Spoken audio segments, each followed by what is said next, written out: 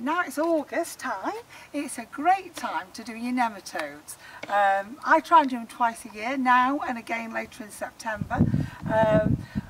And this is what I use to kill the vine weevil. The vine weevil grubs are like little grubs that eat on the roots, and these are the adults here. I don't know if Richard can pick that up or not. You can buy these in garden centres and online from Amazon and such, and it has all the instructions on what to do there.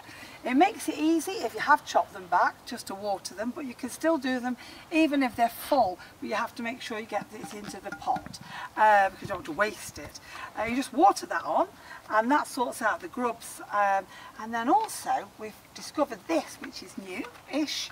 It's new to me anyway, and I love the idea of this because this does the adult vine weevil, and these are traps. Not seen them before, and you can buy these from the same places that you get the nematodes. And these are basically planks of wood that are impregnated in gel with the nematodes.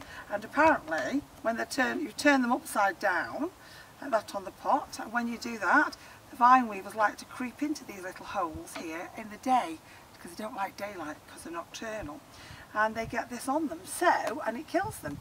And so what you do with this is you just pop this in the shade. It has to go in the shade, otherwise it doesn't work, and just pop it down there and cover it over a bit with your leaves if you can. Obviously the more leaves you've got the better. Keep it in the shade, and that'll help kill off your adult vine weevil. Fabulous!